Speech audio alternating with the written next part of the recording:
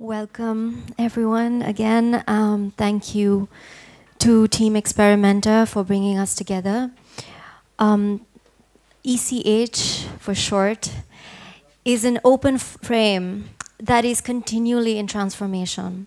A convening, as we have discussed, of minds, but also positions that we strongly believe have not only an inspirational function in the art worlds we are situated in, but a foundational methodology that is compelling to open up and examine together, addressing therein also this rather cacophonic era. At ECH, we think it is more productive to not only deliberate successes and ambitious feats in the curatorial realm, but also failures and inequalities, long-standing commitments by our participants for what they believe in and the power of the curatorial voice, and also of those chance operations and intuitions in our gut that make us do things every day. We think about curating in many different registers and hemispheres. We think about curating in museums, archives, education platforms, self-organized festivals, and publications. So this isn't necessarily, I was sharing with one of our participants that we don't have a thematic, but we have commitments and we have this forum really to think very much about methodology. We have also throughout the years invited the artist curator really as an authoritative and very important part of the South Asian curatorial scene really. We do not separate artist curators from the professional curators, and there are many reasons for that when one looks at South Asian art history. We think about the artist curator and arts organizers as provocators, as agents of dissensus in a consensus-driven art world, navigating the impossibilities of our current milieu in terms of socio-political and physical infrastructures.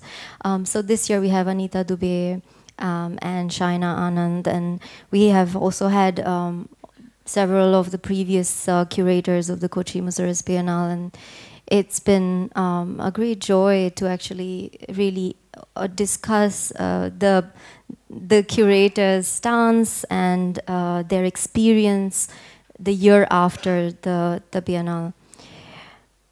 We've also been working towards harnessing the energies that are present in Asia and the Asia Pacific in relation to artistic and curatorial dialogue.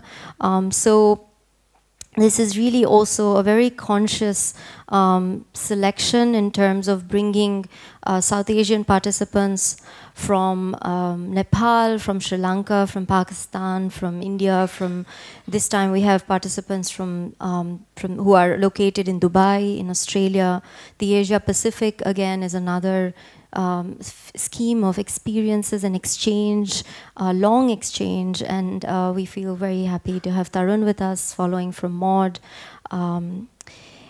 So in that sense, really thinking about critical regionalism as can be practiced through associative histories, geographic affinities, practices of friendship across borders, and institution building that takes location as a grounding for imagining otherwise and away from imperial models in the staging of contemporary cultural environments and public education. I just wanted to mention, for those of you who weren't with us in the last edition, just a few quick notes from some of the kinds of subjects that came up in the last edition of the Hub.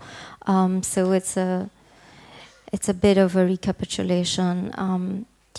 We had Sabi Ahmed and Jibesh Bakshi. Both were participating in curating the Shanghai Biennale, and they spoke about the very different methodologies of conversation and affective labor, creating pedagogic circulation within the Biennale format.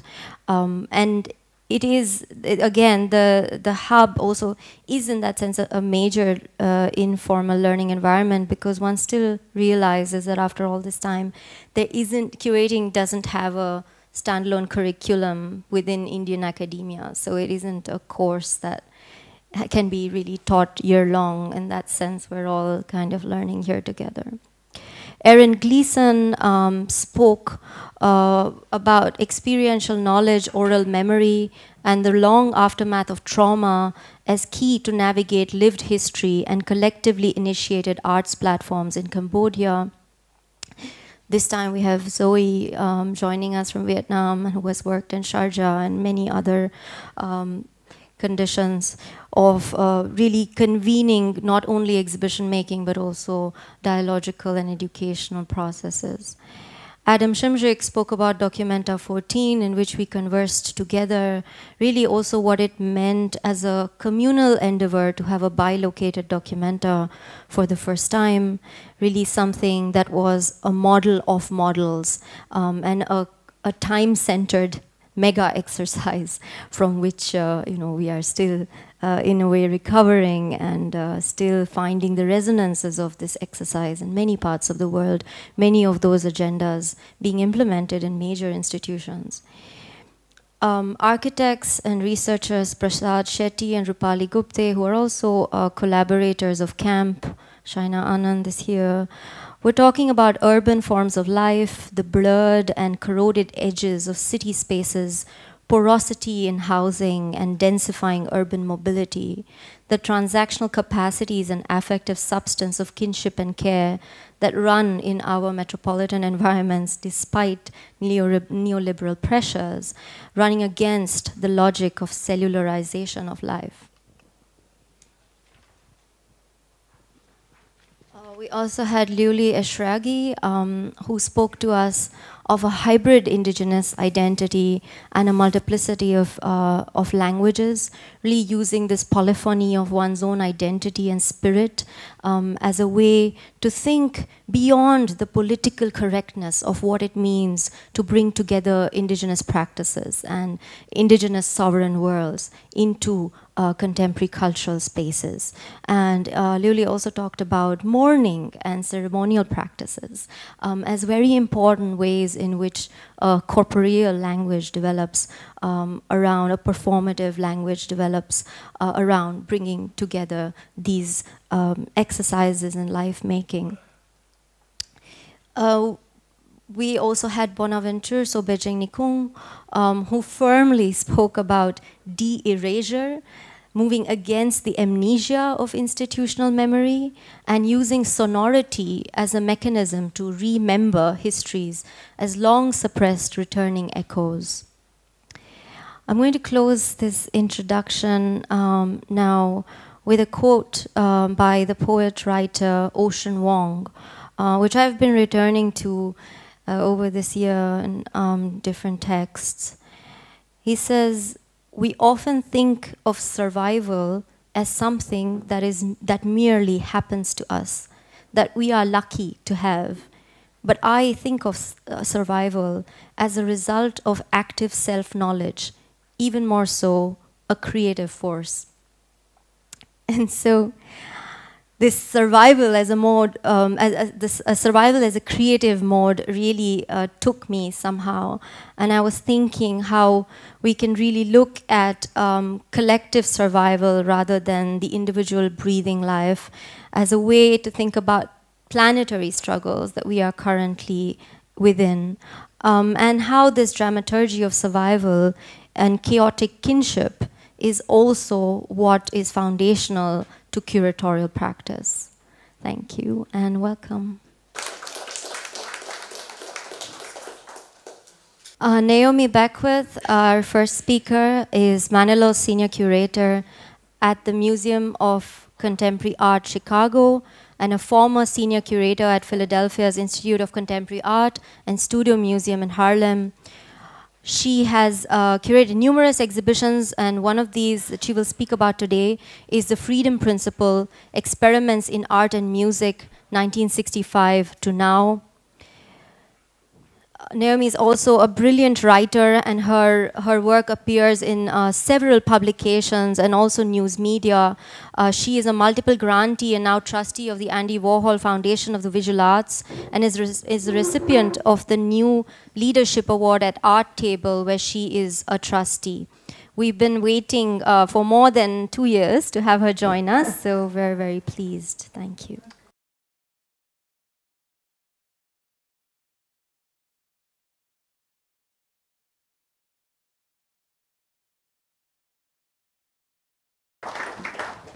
Thank you, Natasha, for that introduction. And today, in fact, is Thanksgiving in the United States. And so it's only apt that I start with some very special thank yous. First to Priyanka and Pratik. As Natasha said, I was invited last year to participate, and I really, really wanted to. The timing didn't work out, but I'm so grateful to be here today. So grateful for the resources that it takes to bring me here to Calcutta.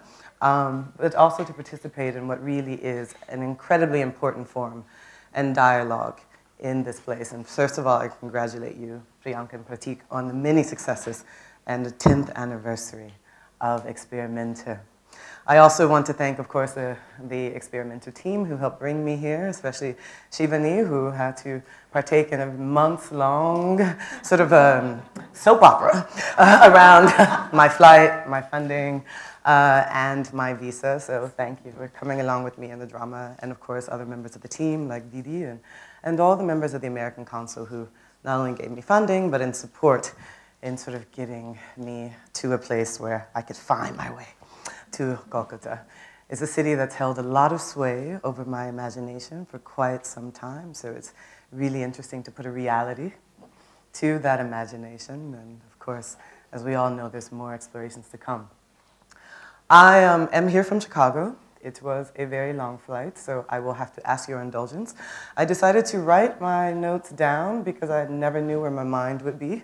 There was coffee just delivered to me, but I'm going to abstain right now. So to keep it all together, it's written down. But as everyone has said, I'm very much looking forward to a conversation with you all. I really thrive on the opportunity to be here today and have a real discourse with this group, especially about the work that I'm doing in the American context, North American specifically, and work that I do around African American art and artists in the American context. And so I'm deeply, deeply interested in how this translates to this audience, what meaning you can glean from this, what doesn't translate, but also I'm even sort of interested in what can actually be useful for this audience and the work that I do, and what you think could be useful for myself. Before I started the standard talk, I realized there are some things that are sort of looming around my curatorial practice that I may want to address a little bit before I get into my exhibitions. And so I'm going to actually begin with a kind of sort of preview of what's really on my mind lately. Some of it may be broad-based, some of it is very particular to institutions in the United States, but again, I'm here as much for feedback and thought as I am to deliver my own thoughts and my own work. I want to make sure this bad boy is working. I'm not quite sure. Ah, there it is. So here we are. What's on my mind? The first thing on my mind is one of the things that I think is affecting institutions structurally, and that is a real conversation about philanthropic and funding models for U.S. institutions. I show you here a slide from Art News, which puts together an annual list, the Power 200, the quote-unquote most powerful people in the art world globally, and of course they're all in the US, but there are a few in Europe. But if you look at the list this year, something interesting has happened. The person at the top of the list is Glenn Lowry, the longtime director of the Museum of Modern Art, New York, who has basically raised $500 million in about a year or two. So we understand why this man is #1 on the list. He's kind of built an empire in a way, getting sort of individuals and foundations to separate with massive amounts of money. But #2 is the artist Nan Goldin, who basically about 2 years ago started a group called PAIN, which was a group mostly of artists and other activists who organized against what they call toxic philanthropy in the United States. In particular, they were going after the Sackler family, who are one of the largest donors to cultural institutions in the States.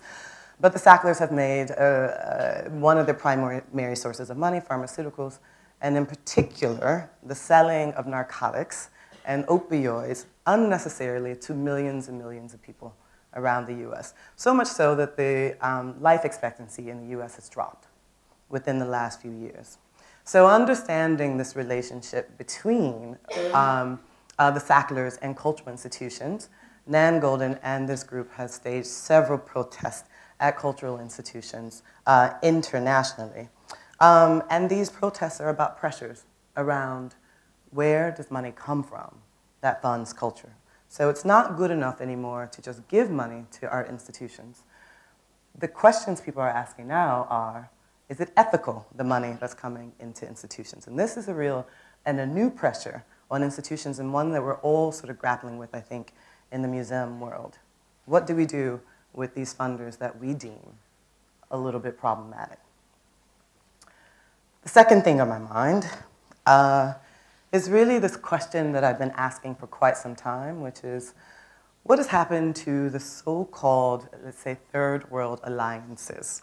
Probably shouldn't be called third world alliances anymore, but really the question is, what are the continued possibilities for cultural and political affinities and basically transcultural work across the developing world, and specifically for those countries that were part of the non-aligned movement? I have here a slide, a still from a video that premiered at Documenta 14, so we have Natasha to also thank for this. A beautiful, beautiful work by the artist Naeem Mohammed, British artist, Bangladeshi family, who did a sort of 3-channel documentary that took a retrospective look at the non-aligned movement. And he sort of had a series of figures reflect on what that meant in terms of political possibilities, in terms of utopian thinking, and in terms of, like, really what fell apart and why did this fall apart, and what have we lost in this. But he also probed some very interesting questions, which were around, let's say, the inequities in that so-called movement. He's probed the fact that there were financial structures that were really problematic. There was out-and-out racism inside this movement. And so the real question is, what do we do now in this world where new alignments are starting to take place? How do we think about this kind of sphere that we call the Global South, which in and of itself is a semantically problematic term? On the one hand, it holds a lot of possibilities of thinking about alliances and allegiances across Asia, the Caribbean, Africa, and so forth. And I would even count an African-American community in the US inside that. But also even the very term Global South basically presumes a standpoint from the North. So South compared to whom? South from what perspective? And I've been thinking about this question, especially even this question above, really in reference to my work, which are bigger questions around cultural representation.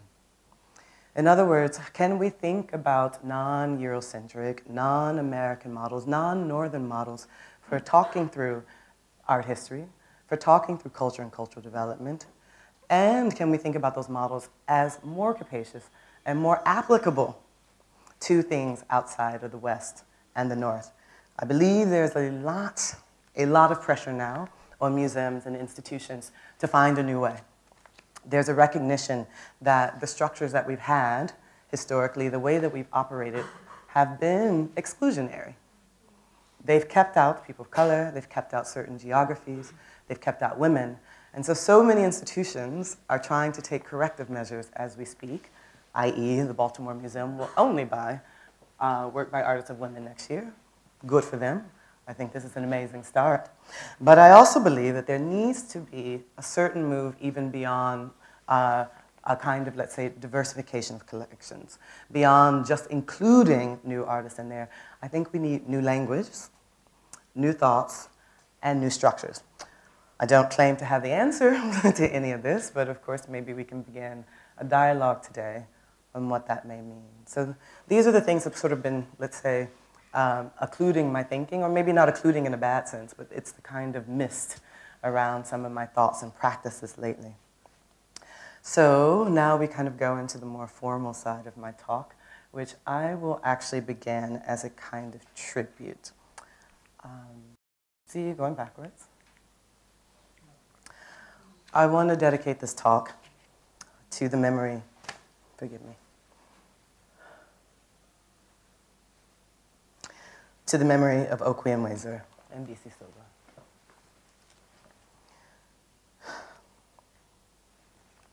The world lost two titans of art history this year. First, BC, surprisingly in February, and then Okwe in March, just a few weeks later. These two premature deaths hit me quite hard, and as you can see, apparently, haven't sort of worn off in effect yet. But I think now feels like a time to sort of reckon with their legacy and their work in particular in and around the art world.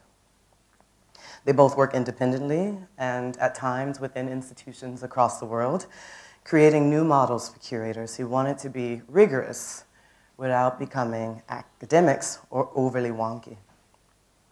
And Mwezer, in addition to curating, was a co-creator of Inca magazine, the first international journal dedicated to contemporary African art. Silva's expansive career included creating the largest art library and research center on the African continent. And this project had a modest start in her personal book collection. Above all, these two curators changed the terms of how we think about global art. I am of a generation where engaging with the broad world is a necessary part of curatorial practice. I return to Silva's and Mwezer's work over and over again as I try to work with art from outside the United States, outside my own cultural traditions, and outside my known world. And I would like to find deeper meanings in their work, for the work that I and many of my colleagues do. I'd like to remember them in this talk and celebrate the examples that they set. Their similarities are uncanny. Both were from Nigeria, about the same age, and each were dedicated to changing perceptions of Africa and African art.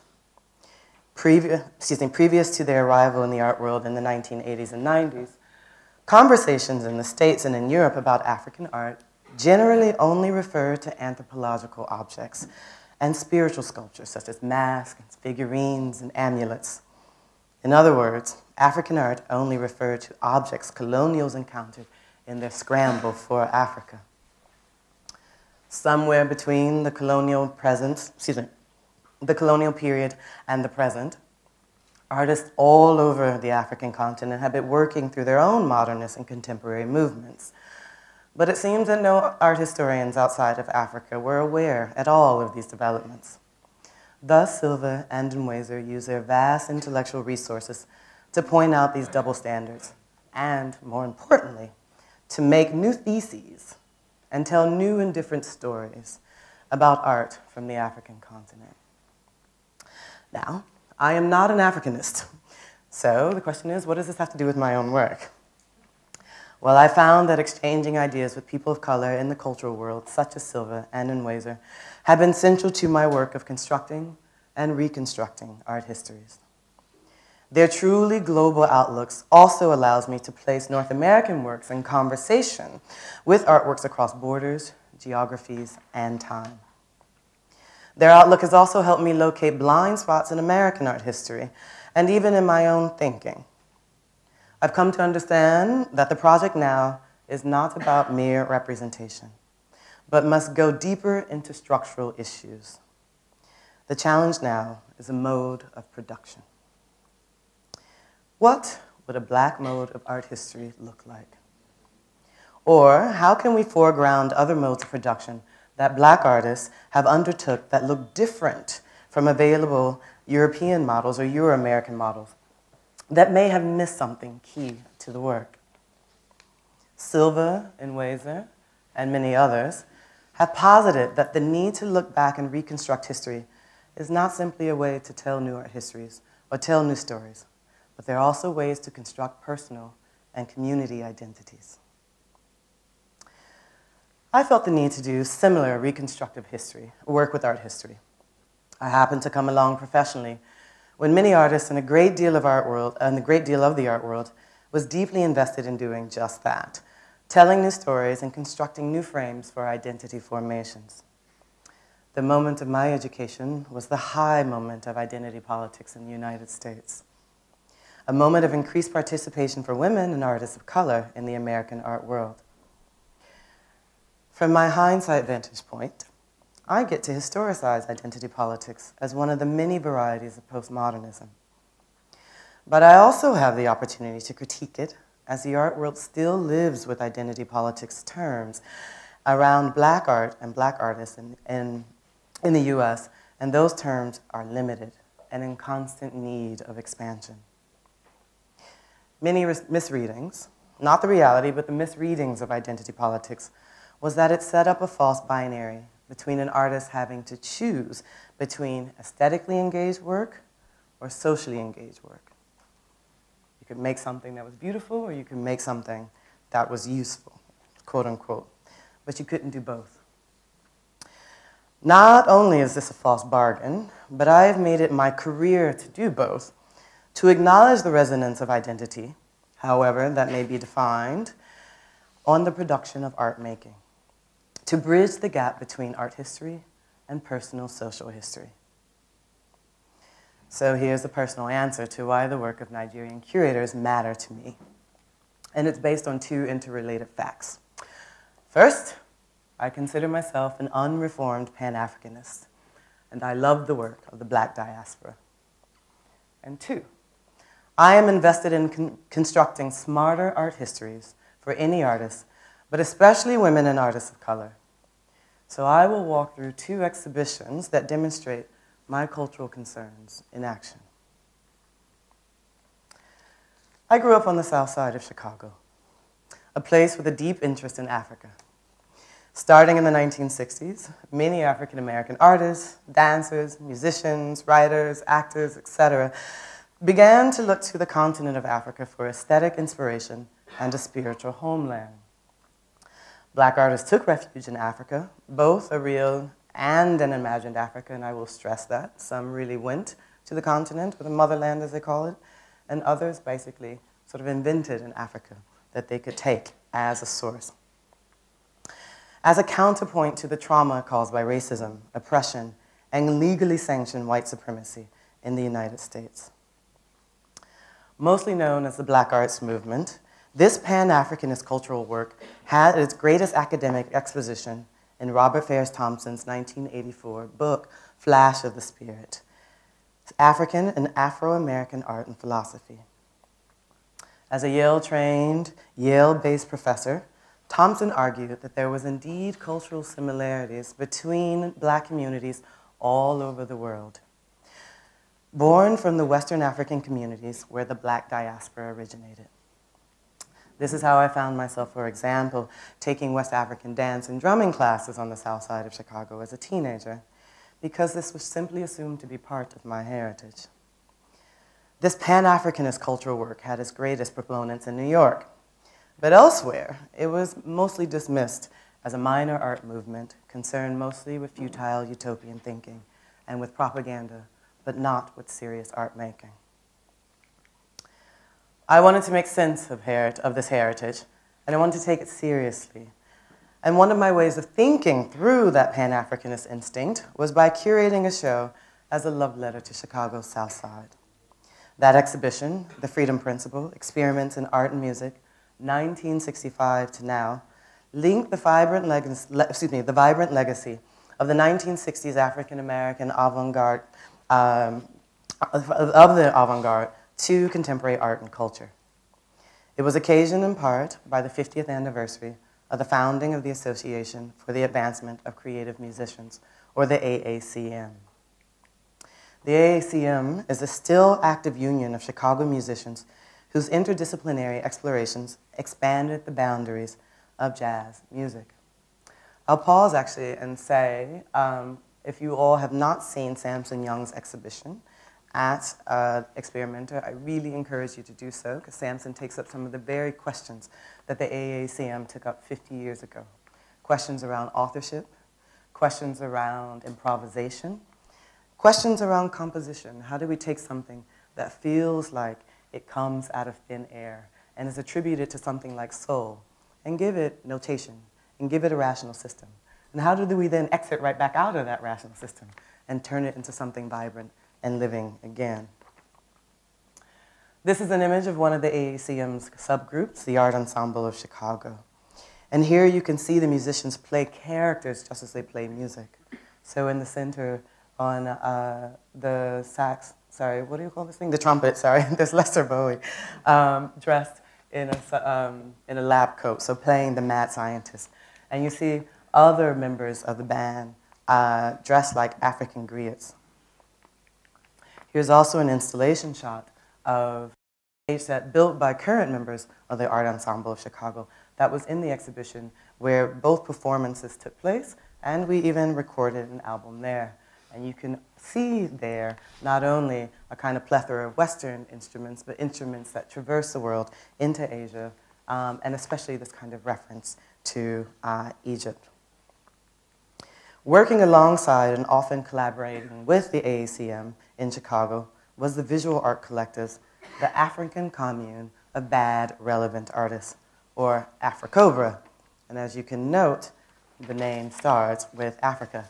And bad, by the way, does not mean terrible, it means badass.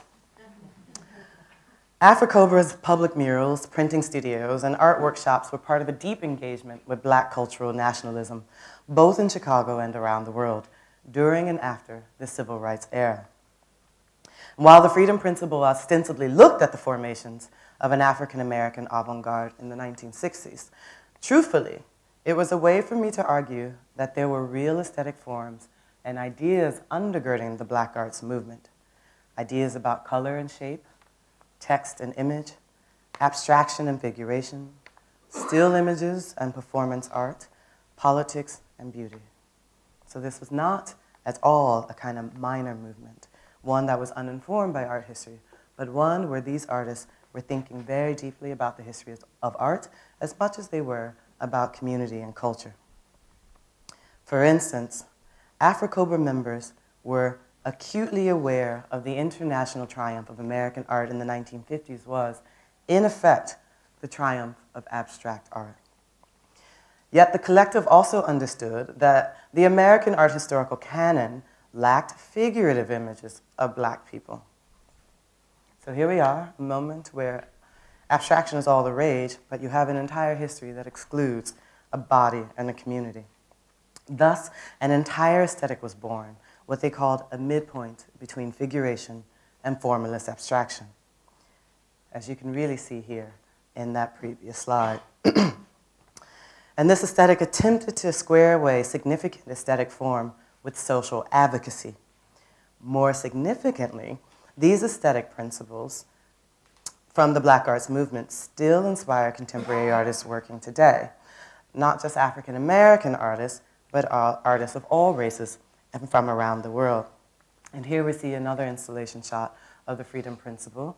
This is what we call the kind of contemporary side. It's divided into two, historic work and contemporary work. And you have artists such as Renee Green, who hung the banners above, and those banners were all quotes taken from many political manifestos, but one of the quotes that she chooses is a quote from the sort of opening statement of the AACM.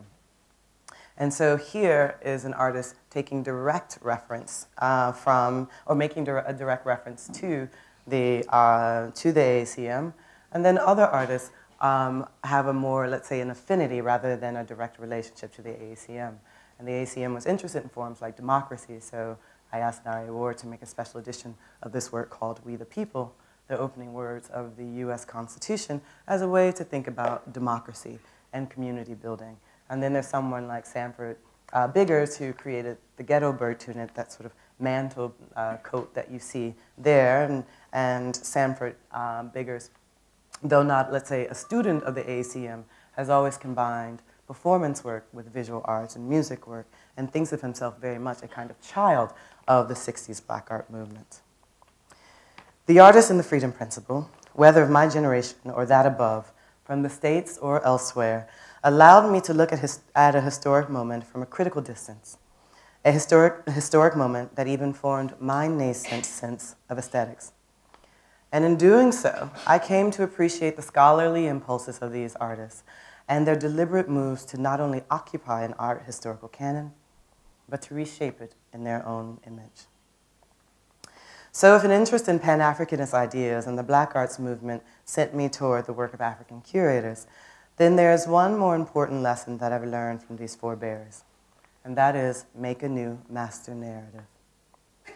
I have been trained as a good postmodernist and as a feminist to discount master narratives, mind you, but the value of a strong story is that it can displace other dominant and toxic narratives. I've applied that same principle to artists I've worked with, and especially when mounting monographic or solo exhibitions. Instead of repeating a known art history or a known story or trying to slot that artist's work into an accepted art history, I want to look firstly at an artist's oeuvre and their personal development, and then make an art history and a story around that.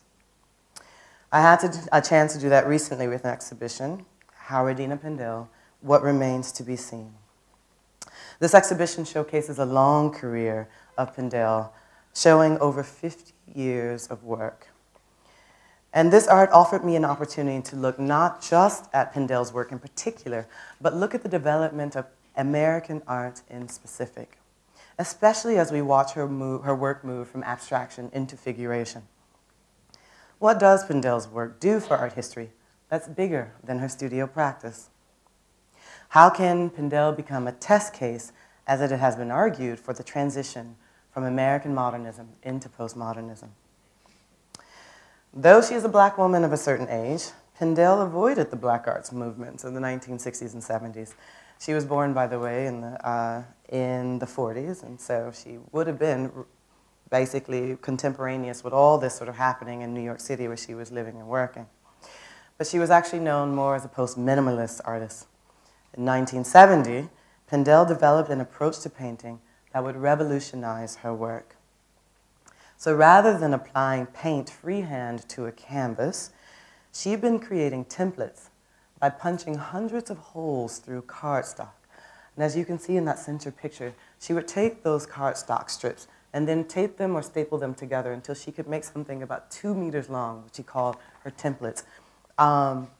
And then she would attach those templates to a canvas, and you see that in the image on the far right, and then began to spray paint through those holes onto a canvas. So she's no longer even painting in a traditional way. She's doing something that's much closer to, let's say, a kind of printing practice, or, well, even graffiti sometimes people say. The results are these large-scale paintings that are covered in small overlapping dots that give the impressions of layers of sheer fabric. Pindell says this process was also a response to the lack of natural light in her studio and her desire to find a way of working that was less dependent on sight and more reliant on the feeling of her hands and her bodily movements. And you can kind of even see her there, kind of like pushing around on the canvas.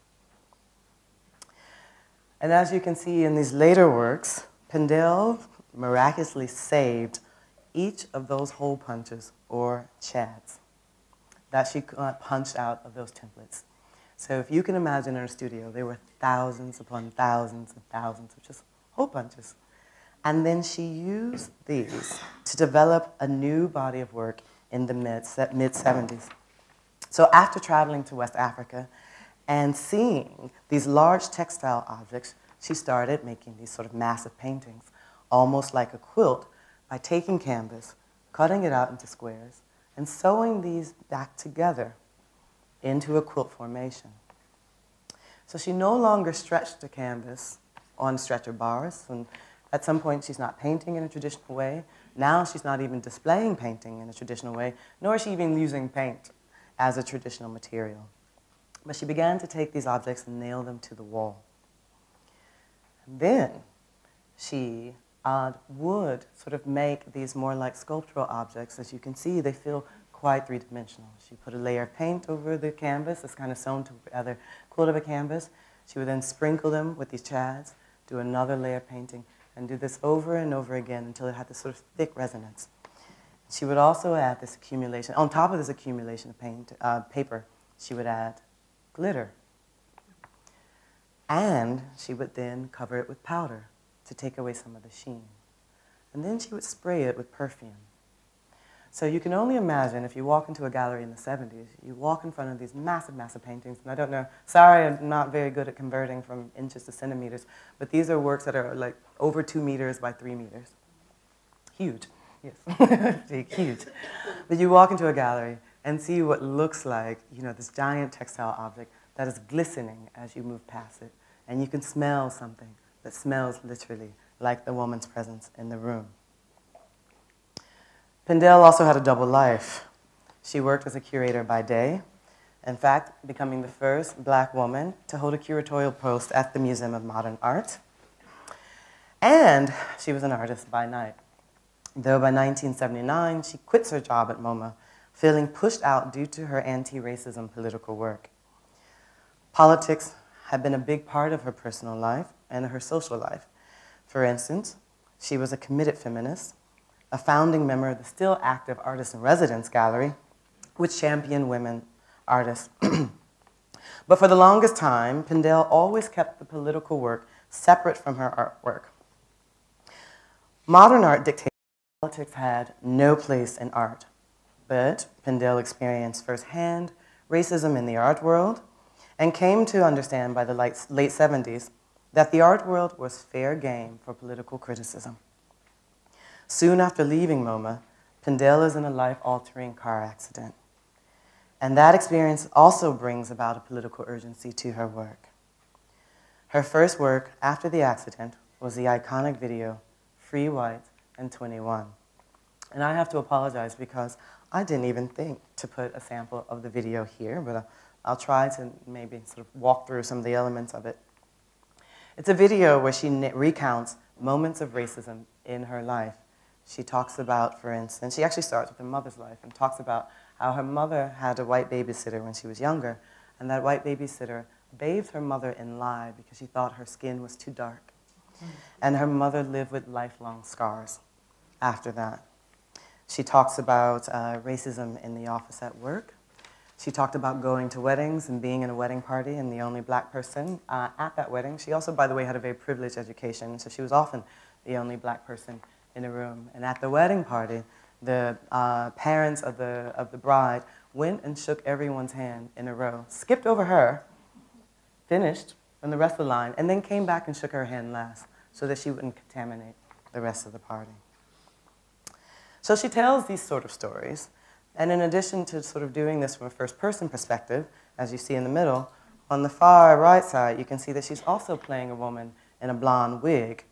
And this blonde woman tells Pindell that she's lying, or that she's even ungrateful. Ostensibly, the work is directed at racism among Pindell's second-wave feminist colleagues. This moment represents a great break in Pindell's work. It's the first video. It's the first time she becomes narrative. But she also loses a great deal of her supporters. Those who love her experimental abstract work think that she's lost the plot at this point. But she's also gained new fans with African-American collectors and writers, and with a new generation of feminist audiences. And that is also to say that she captured the imagination of yours truly. Free White and 21 marks the first time in her professional career that Pindell physically appears in her work. And now, the body is no longer a metaphor, as it was with these large quilt-like paintings. Here, the real body begins to activate Pindell's artwork.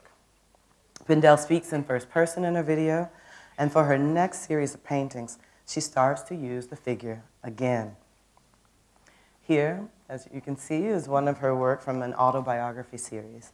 And there in the center is a character based on her, but you can see that the body is kind of fanciful and really naive.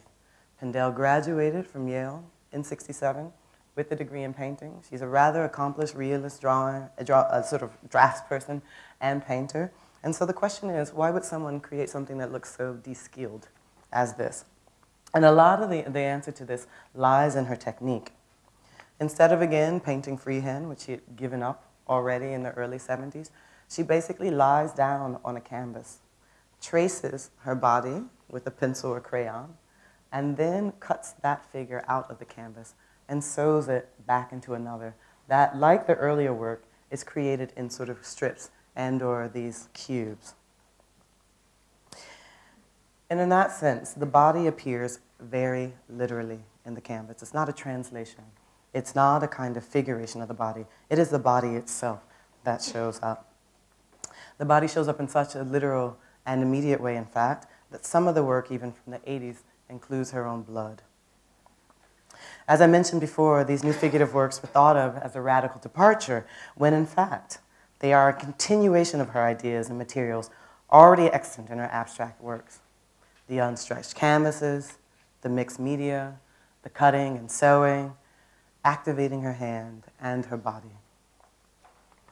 So what does this mean then to call Pindell's work after 1979 a new postmodern direction, when she had already developed those ideas in the so-called modernist work of the 1960s and 70s? Perhaps we need to look back again and see how her work can change how we define painting altogether in new ways. If we pause for a moment and stop thinking of the direction of Pindell's work, or even any artist's work, as a straight line moving forward, excuse me, moving forward in one direction, we can see how certain ideas and concerns were already active in her early, mature works. And these continue to activate her works to this very day. Here's a recent work, excuse me, that continues the same ideas from the early work. It is abstract, it has geometric forms, it's made of this kind of accumulation of forms, mostly circular. It's an unstruck canvas, it's a shaped canvas, and it has a very strong sort of monochromatic feel. But most importantly, especially for me, this work is in the shape of a spiral. And a spiral is a form that moves forward by turning back in on itself.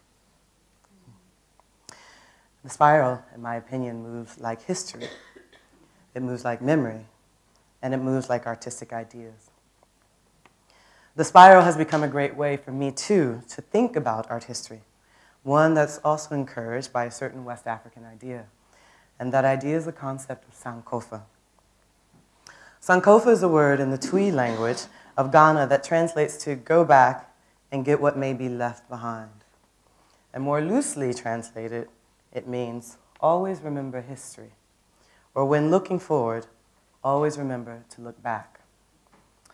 My look at African art and art history gave me ways and confidence to look again at African American artists, especially those who found inspiration in African art.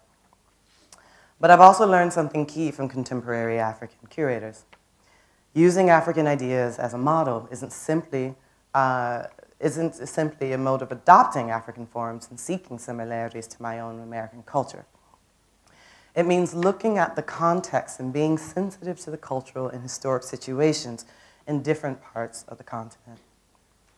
Contemporary curators such as B.C. Silva and Okwe and Wazer, their work taught me to learn from other cultures, not just look at them.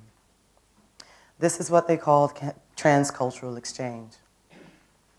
Transculturalism is different from a mere global exchange, which simply brings things together based on surface similarities. And this is a lesson that can be used anywhere in the world. If you are judging from the standards of one culture and insisting on applying it to another, you are being insensitive at best, and at worst, lazy. So thank you in indulging me in this.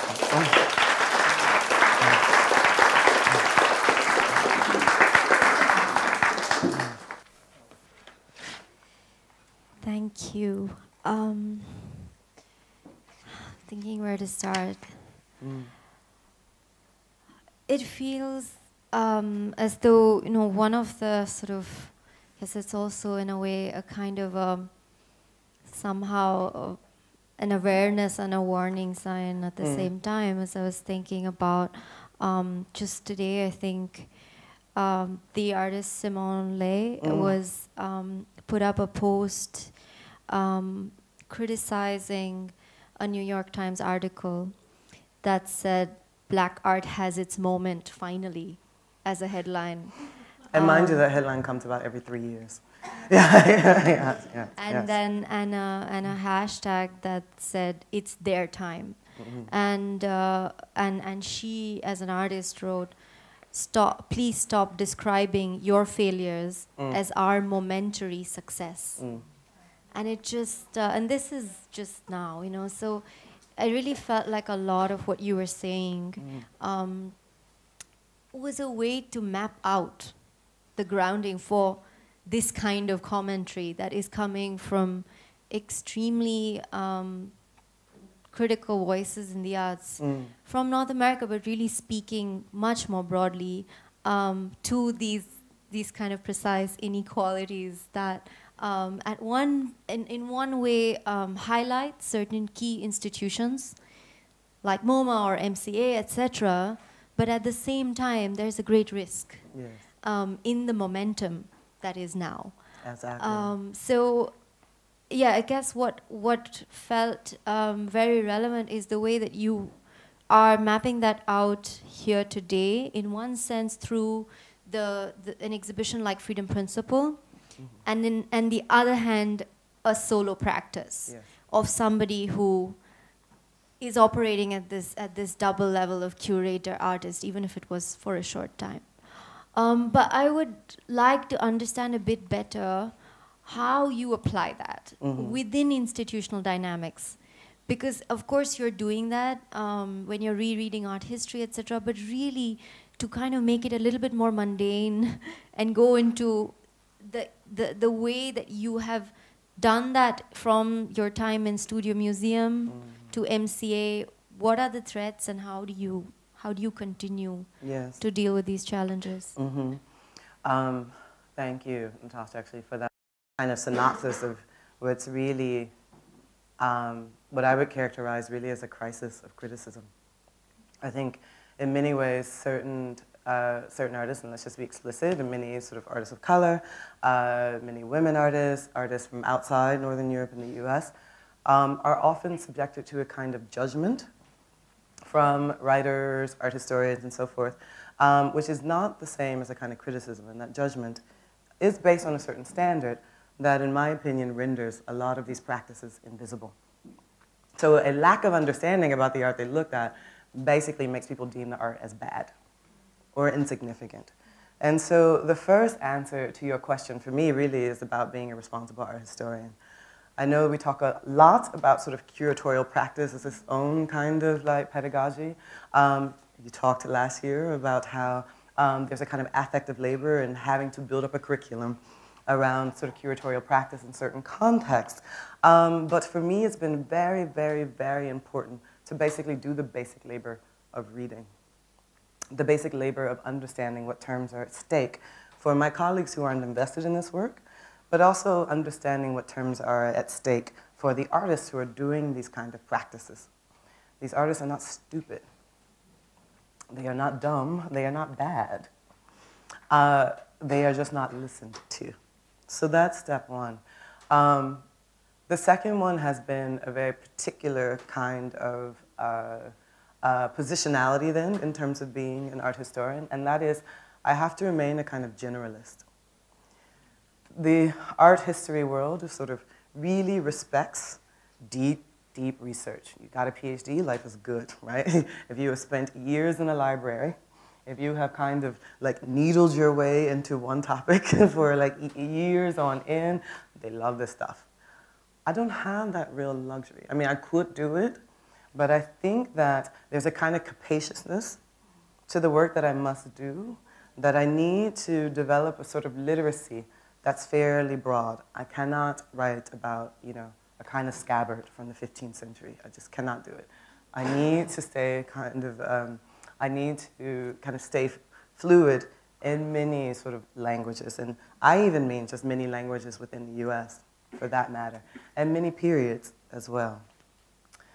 It also means being very careful about language. I do work in a museum, in an institution, and I find myself in an institution on purpose. These are the places that keep the objects. These are the places that keep the histories. And the language that goes into the archives of these places are deeply, deeply, deeply important. I have gone in and changed the labels in the collection at the MCA. Just erased them, started all over again. I have designated things to be rewritten by my team. There are certain moves that I can also make at the MCA as a collecting institution, which are moves around diversity. We have now sort of committed to the MCA, at the MCA right now, to diversifying our own collection. We're not making moves as radical as the Baltimore Art Museum, but I have now been put in charge of collections, and good luck to everyone under me. But, but I have goals. I have goals to make sure that we tell a broader art history and we have more stories in the narrative that we have. We are an institution that's very deeply committed to a kind of Western European practice, bless it. That was considered, let's say, the cutting edge of things in Chicago at a certain time when the museum was founded. But as I've said before, it's to the exclusion of several people.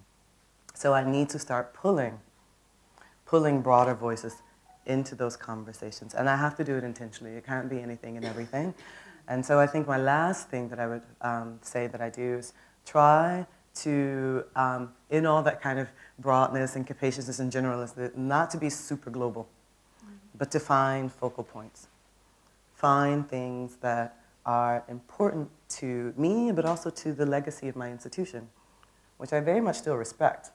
I'm not sort of tossing out the baby with the bathwater and saying it's all bad and they were all problematic because there's a bunch of white men there. What I'm saying is we need to bring all this work in conversation with each other. And so I've had to make very specific decisions around the work that comes into the collection, about what we exhibit, and also around the language that we put there. Does that answer your question? Do you want to hear something more mundane? That's great, thanks. I also have another question, and then I'm looking to the audience to get more. I was hoping you could go a little bit more into talking through the freedom principle, just because I mean, personally, I know also through your colleague Dieter Rose started this. It was a very complex project, and particularly the way that you describe yourself as a Pan-African sort of thinker, practitioner in some sense, but also that the art ensemble of Chicago was Pan-African in its spirit, and that also was one of the radical potentialities of it, being Afro-American, but actually making sure that there was a kind of dissidence in the way that they used these sort of strategies also of jazz and pre-jazz music. And also the larger, I think just for the audience it would be really great to think about the larger sort of climate of collaborators and people who are still practicing, like George Lewis or other practitioners like Wadada Leo Smith, who also use language scores and notation, and maybe also what kind of other exhibitions were inspiring for you. Like I wanted to mention for those here that like Okwin Wezor with Dietrich and others did an exhibition and a book on ECM in Germany, which again worked with a lot of jazz practitioners and other music producers, etc. So that was a really other recent example that felt very relevant. Yes. First, maybe I'll give a little bit of historic background because I do think it's important to foreground a really interesting historic fact. So when the AECM was formed in the mid-60s, this is a moment basically where Americans really in the full thrust of the civil rights movement. But for the Black community, this also didn't just mean a kind of new, let's say, legal mode. It also meant a lot in terms of thinking through history and heritage. So there was actually a very particular break at this moment for a lot of Black people. The civil rights movement in and of itself was deeply invested in this kind of bourgeois respectability. Some of you may have seen images of protests where you see people really dressed in their kind of Sunday best. They're dressed like they're going to church. All the women in skirts below the knee and prim white blouses, the men in slacks and white shirts, if not suits and hats and so forth. There was a way in which these protesters were trying to embody some kind of American ideal, an American sort of middle-class ideal. And part of the thinking also around that American middle-class ideal was about a kind of erasure of the history of slavery. There were so many people who were trying to, let's say, elevate this Black community outside of this kind of history of slavery. And there were plenty of people who actually denied that Black Americans even originated in Africa. I mean, the trauma ran so deep, and it still does, and there are plenty of communities who kind of set it aside as, of course, this has a lot of thinking, this says a lot about the thinking around Africa's already itself, not modern, not cosmopolitan, what have you, prehistoric even. And so when you get a group like all these members of the AACM who are very much at this point deeply upset by the assassination of Malcolm X, you get a group of people who are inspired by his embrace of Africa as an origin.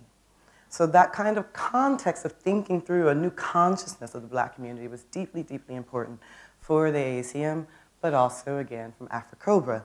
One of the founders of AfriCobra, Jeff Donaldson, was the first Black man to get a PhD in art history at Northwestern in Chicago, at Northwestern University.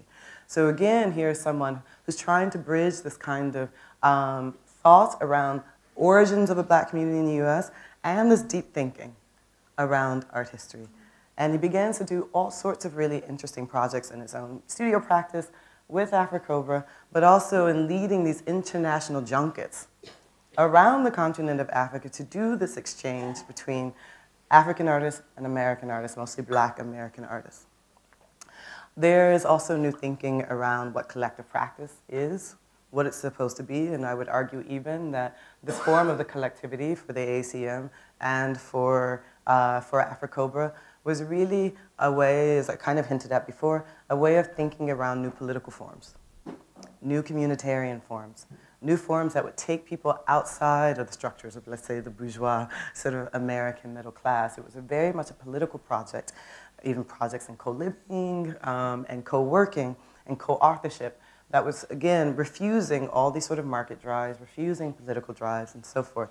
And so my project really for the Freedom Principle was manifest. One was to think about the aesthetics, which I'll come back to in a moment, but also to think about the democratic moments. What does democracy mean for a community that still had not been included in, or fully included, and some would argue they still aren't fully included in the American democratic experiment. On the aesthetic side, that return to Africa was very much built on what we have named as 3 principles for the Freedom Principle. One was improvisation, the second was collectivity, which I just spoke about, and the third was experimentation. And these 3 things were very much central to the practice of all the artists, both musical and performative, and visual art. But the question was, how do you build a kind of exhibition, really, that's about improvisation and around collective practice? I think that in many ways, it was kind of a traditional show. In order to make a show that explained the history, you kind of have to do a historical exhibition. We had to do this work of pulling works out of the archive. We had to do this deep sort of dumpster diving, literally, into people's basements. Literally, we went to people's basement and pulled out things like posters and prints from like the period. We had to find all the paintings that became the album covers for the AACM. I mean, we really had to do this deep kind of almost anthropological presentation in a way that, you know, there's no shame in that. Again, if you're educating an audience, many of which had never been exposed or heard of the AACM, it took baseline work, deep baseline work. But there was also this kind of intellectual work that had already been done. As you've already mentioned, George Lewis, a musician who teaches at Columbia University right now, and is from Chicago, a member of the AACM, literally wrote the book on it. He wrote this incredible book called A Power Greater Than Itself. And he began to narrate in real time both the formation of the AACM, and I mean in real time. It was literally like, Lester Boyd was coming up the stairs from the subway station one day and ran into like, I don't know, Art Tatum or whatever, and like they met up and went to somebody's kitchen and like started an idea for a song. I mean, it was literally that in depth. But then he's a deeply, deeply intelligent musicologist, and so he began to like pull apart all the structures of the music, all the structures of the performances. And we didn't have to do that work. I mean, that's deep ethnomusicology. And so we had to find our limits, too, of what we needed to pull together. I will finally say that one of my jobs as a curator in a museum is to always think about the audience. And so I can write very deeply in a book in the most kind of, let's say, advanced terms. But in the space of an exhibition, things need to be as comprehensible to the broadest audience possible. So we can talk about, let's say, these principles, like improvisation, collectivity, and experimentation. We don't have to break down the musicology of the experimentation of music. But what we can say is essentially that the AECM thought about new structures of music making. They thought about new structures of music notation, that the notation itself became art objects, and that they were really interested in a kind of pedagogical practice that would allow for these forms to continue. Both teachers in Chicago, but both, as many of them became university professors and still are university professors.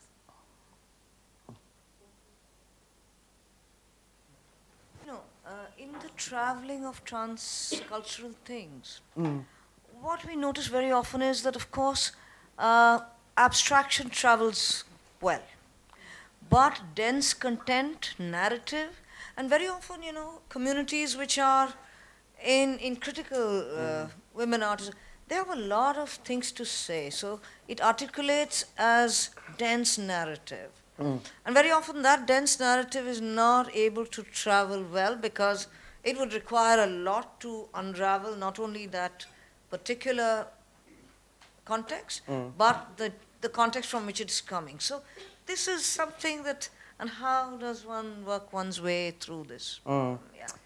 You know, what's really funny is that you're right, abstraction travels well, especially in the market. It feels like the most translatable. I think we can be smarter about what abstraction is. One of the distinctions that I often make for students and for my teams is that not everything that looks formal is abstract, and not everything that is figurative is a realist thing, right? We have to start breaking down these relationships between the kind of trustworthiness of the figure and the legibility of the figure and the sort of easy legibility of abstraction. I don't believe there's any such thing. If you look, let's say, at indigenous practices in Australia, and everyone starts talking about sort of dream paintings and so forth and so on, what we're not talking about is the way that these are actually landscapes, and that they're visions of places that exist. So in fact, it's a kind of realist practice. And so those terms, even, abstract and figuration, have become deeply, deeply, deeply problematic. And this is what I mean by trying to push a little bit against the kind of easy recognizability of the global, which is there are these surface similarities that we can all sort of read because it's just pretty color and form, when in fact symbols have meaning, colors have meaning. They actually should be looked at in a more semantic way rather than a purely visual way. And that, in that sort of transcultural work of learning to decipher symbols and shapes and forms, that is the way in which we have to start unpacking everything. I don't believe there should be an easy read of anything at all. My name is Chintan. Thank you for your beautiful presentation. When you talk about black experience, do people tend to think of it as primarily about race, or do they see it as in relationship with gender? And I'm keen particularly to hear what you have to say about the experience of black trans women in the United States, because even candidates who are contesting elections right now and happen to be queer are not addressing their concerns at all. And I'm sure that does interest the practice of artists who are engaging with blackness. Thank you, Chandra, for that question. And in fact, what you're talking about is an issue of intersectionality. In other words, that when we are talking around issues of race, we can't speak about it as a simple kind of experiential thing fully based on the color of one's skin or the base in one community. We have to also talk about gender. We have to talk about sexuality. We have to talk about class. You're going to have to forgive me because there's a beautiful work on this, a book, written by someone whose name completely escapes me right now, and I hope she forgives me if she sees that. But there is a book, Intersectionality, Kim. It'll come to me, sorry. I still haven't had that coffee. Pardon? Kim Crenshaw, thank you. Exactly. In a word, we have to consider all these things, but the question is, did these movements and have much conversation around race in the States consider these things intersectionally? And the answer is no.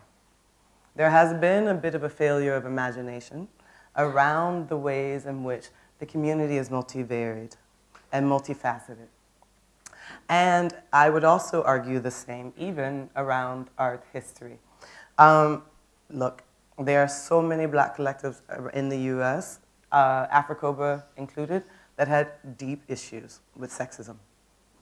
There's definitely a sense that certain women were doing more work than certain brothers, as we'll call them, in the institution. Afrocoba was a little bit better than some others that came before historically, where women were dropping out like flies and starting their own collectives.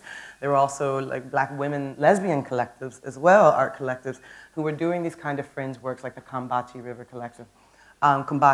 Collective, where people began to splinter and splinter and splinter. There still, I don't think, is a solution to that to this day, right? And the question is, how do we, again, establish language and more art history also around gender and art history as it intersects with race and art history, and especially, I think, class and sexuality in art history. Those things really still haven't coalesced in a kind of argument. It's worked well for legal statuses and legal arguments, but not yet for art history. And I think this is something, you brought up Simone Lee, something that she's really also trying to address in her work. Naomi, you were speaking earlier about doing some sort of baseline work, I think you called it, when it came to art history, right? And then you said something about how there was no shame in that. And I was curious to know why there would be shame in that. Oh, right. Yeah, right. Or are these like institutional sort of frameworks that I am not tapped into and understanding? It's a little bit institutional, I will say, but then there's also the sense that art historians and curators are two different breeds. And that art historians are deeply invested mostly in objects, they're deeply invested in singularities, whereas curators, I mean, they're the vast kind of impresarios, right? They're the ones to produce and think on the feet and on the ground, and you know, have to create endlessly and so forth.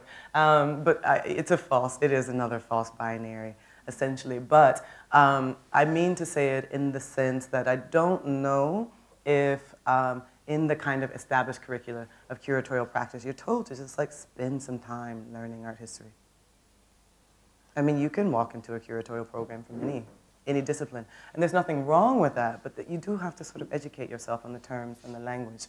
You do have to like make yourself a little bit of a double agent. You have to learn the languages, period. Thank you so much. You're very welcome.